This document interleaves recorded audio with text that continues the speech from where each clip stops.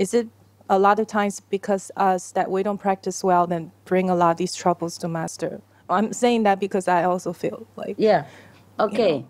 I don't blame you much because you can't always practice a lot the way you lead your life, yeah? You work very hard and you have family and you have friends and you have all kind of things to have to do before you could even sit down. And when you sit down, your mind is everywhere and you can't even meditate. Now, I don't kind of blame you very much, okay? I'm just telling you the fact that like that, okay? But I understand you. I understand your life is difficult. Even if you could meditate when you come home from work, that's already lucky member.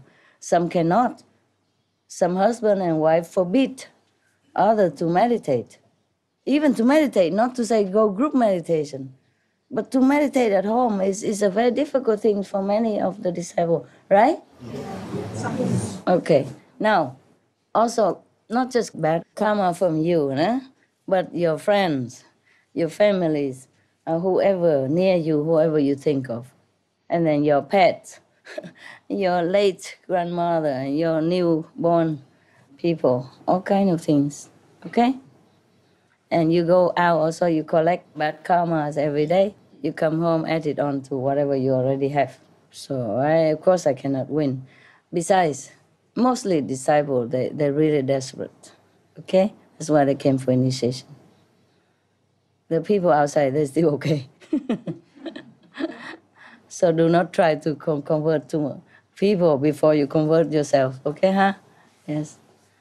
Okay, so what? And Master, in terms of being a disciple practicing, sometimes I feel like in the world there's a lot of negative influence, whatever that we contact, like seeing, hearing, stretch your legs, all kinds of the don't care. Influence that get, like, for example, if we come here to see Master lead us up, but when we go home, I remember Master in Hungary, which you already mentioned, that we have to feed ourselves with information. Masters listen to Master's tape and reading the lectures or noble lectures and to kind of keep us in that kind of environment. Yes. And I find that really, really helpful personally. Yes. Always have to remind yourself. Yes.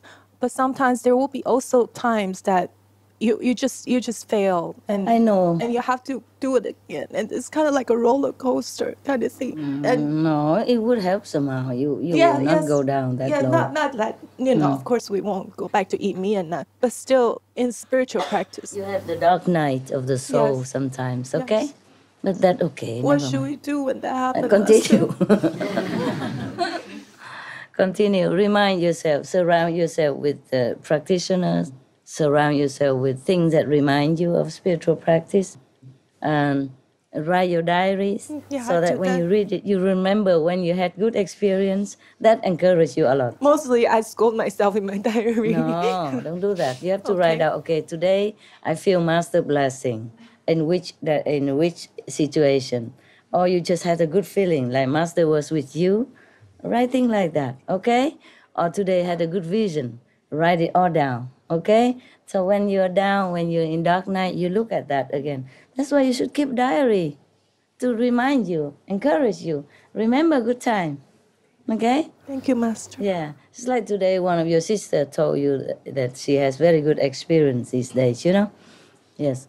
And even though you don't have it, but at least you feel, so I was in such a good environment and good atmosphere, good magnetic field, good spiritual blessing. I didn't know it, but at least I would be somehow had benefit, even though I don't know it, but I know I am benefited.